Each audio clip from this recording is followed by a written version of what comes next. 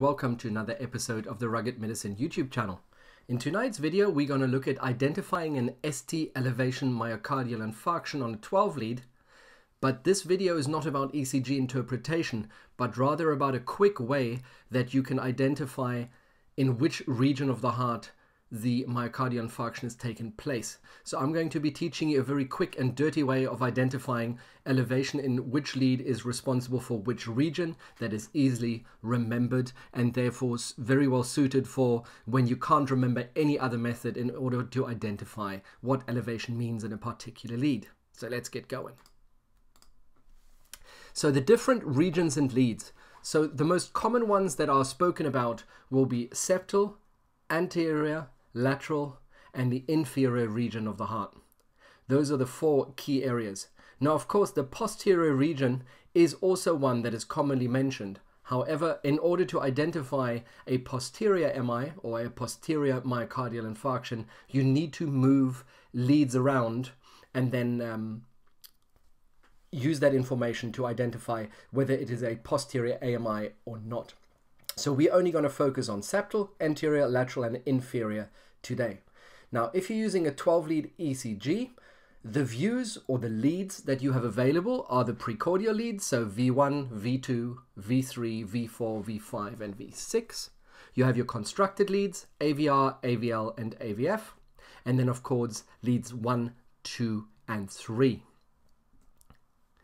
Now, when you're looking for elevation on a 12-lead ECG, you have multiple different ways. So one of the common ways is auto-interpretation software, which means monitors like LifePak 15 and Zoll products and all the other manufacturers nearly all provide some sort of auto-interpretation. However, the accuracy is often questionable because the software, from my experience, only works well when the patient is perfectly still. It's a 100% interference and undisturbed ECG, which of course is often not possible in the settings that we are in the back of a vehicle, in a patient that is not 100% cooperative, because obviously it is likely to be an emergency when we're suspecting an AMI. So therefore it is often not accurate even in perfect situations, but even less accurate when it is disturbed. You could simply just remember which region is represented by which lead. So therefore just learn, oh, V1 is this area, V2, lead 2, etc. But that is quite a hard way because that is pure memorization. You could use a quick reference card. So you get these pocket-sized little reference cards that will simply list all the leads with different colors, and then you can refer to that and go, okay, elevations in this combination mean that region, that combination means that, for example. But that requires you to have the reference card. You do get these clear overlay sheets. So they're essentially the size of a 12-lead ECG printout.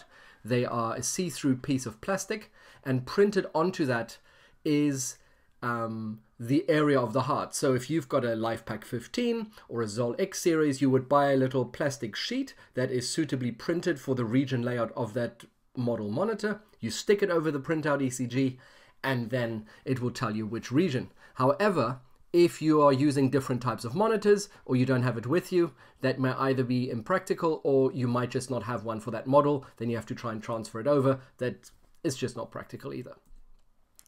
Or you could use a very simple acronym or a system to remember the lead and region that each one is associated with. Now, of course, that is not as accurate as the other four methods, or 3 if we leave auto-interpretation out. But this is the absolute simplest and quickest way, or the quick and dirty way, so to speak, to remember certain regions. And that is based on the acronym known as SALI, S-A-L-I. Now, you may remember that we spoke about 4 regions earlier: septal, anterior, lateral, and inferior. And therefore, SALI represents this. So, S stands for septal. So if it is in the septal region, and there's elevation in lead V1, V2, that is the septal region. Elevation in the anterior region, A, anterior, V3 and V4 are the leads. If there's elevation there, that's the anterior region. For the lateral region, it is V5, V6, 1, and AVL. And of course, for inferior, it's all the remaining ones, which is 2, 3, and AVF. So what you can see here is that we've covered the precordial leads, V1 to V6, the constructed leads, and the remaining 3 leads. So feel free to pause the video here to make sure that you can take a photo of it, write it down, copy it, whichever way you do, and then unpause it and watch the explanation and the example on the next slide. So keeping the SALI model in mind that we just had on the previous slide and the previous image, let's assume there's ST elevation in lead V3 and V4. Now using the SALI acronym, that septal is V1, V2, anterior is V3, V4, lateral is V5 and 6, 1 and AVL, and inferior is 2, 3 and AVF, we know that V3 and V4 elevation is an anterior AMI. If it is V5, V6, 1 and AVL, that's a lateral AMI because that lines up with the L on the SALI acronym. And if we had both of those together, so V3, V4, V5, V6, 1 and AVL, you would have an anterolateral AMI. So it is on the side as well as on the top, so anterior or on the front section. So anterolateral AMI for V3, V4, V5 and 6, 1 and AVL. If you had lead 2, lead 3 and AVF, looking back at the SALI acronym from the previous slide, 2, 3 and AVF is for under the eye, and therefore that stands for inferior AMI.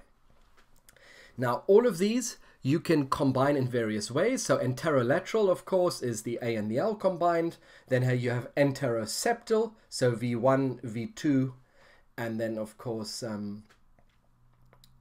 anterior, so V3 and V4. So V1 through V4 is an anteroseptal AMI, V3, V4, V5, V6, lead 1 and AVL is an anterolateral AMI. Now you can build all of those combinations together to use the SALI acronym in order to get a rough and quick interpretation of where the AMI is taking place, and this is in case you don't have any of the other methods available. Now it is important to remember that this is not as accurate as other methods. So as there's always discussions around ECG and ECG interpretation, in a lot of cases you might find that a detailed look would reveal that it is the region you just identified plus something else, for example, or another reason plus the region plus the area you identified. That is perfectly fine. This is not the detailed cardiologist approved version to get absolute every detail out of the ST elevation interpretation on the ECG. This is the quick and dirty 3 a.m. Just got woken up, got handed an ECG, and I'm trying to figure out what it is. So remember the SALI acronym, go back to the previous slide to review it, and then this will help you out. I tend to write it onto the back of an ECG quickly if I can't remember it in my head, or I just write it down on my notepad or on a scrap piece of paper and then use it to mark the leads that are elevated. Now, please remember, this is not my invention or my concept. This is a concept I was originally taught probably about 14 or 15 years ago, and it is actually featured in several publications. The one that I found it in was the Critical Care Transport book by the American College of Emergency Physicians in the US. I'm sure it is in various other books as well, but this is one that I own that I've actually found it in. I hope you found this method helpful. If you would like to see more videos of this kind or of any specific questions, please put them in the comments below and I will do my best to answer them all. Thank you very much for watching, everybody, and I'll see you for the next one.